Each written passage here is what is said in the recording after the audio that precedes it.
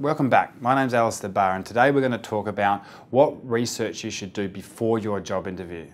We've worked with lots of students, and some get this right and do really well, and some get this terribly wrong. So some tips of those that have done it really well.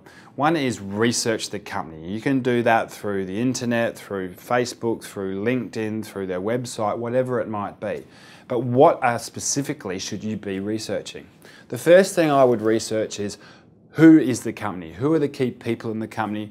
Where did they come from? What are their strengths? What are their skills? And what have they achieved?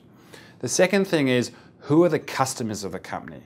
Who are their key clients? Who do they distribute to? Who do they sell to? And so forth. So lastly, who are their competitors?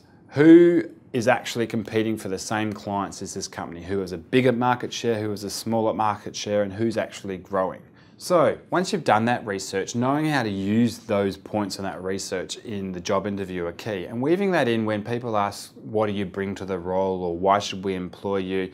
Letting them know that you understand their products and they understand their market and how it all fits together would really demonstrate you, one, having done your research, but really understanding and showing that you're able to fit into that culture and into that work environment.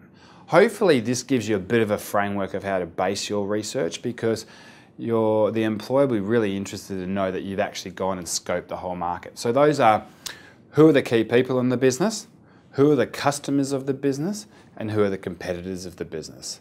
So thanks for tuning in. I hope those 3 tips have been helpful, and we look forward to seeing you next time.